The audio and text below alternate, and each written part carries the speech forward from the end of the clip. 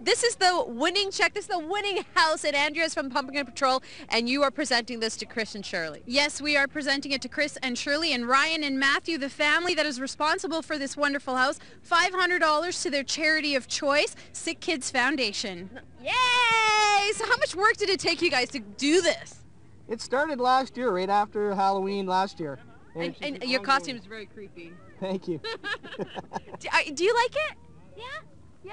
And how about you? Are you looking forward to getting everything down? Yeah. Back to normal. Yeah, I'd like to have my life back to normal, but this is awesome.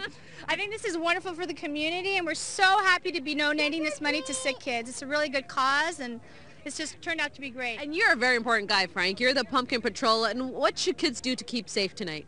Well, what they should do is always bring a flashlight, stay together with their group, parents or other friends, and also wear reflective armbands or something, or even a glow stick.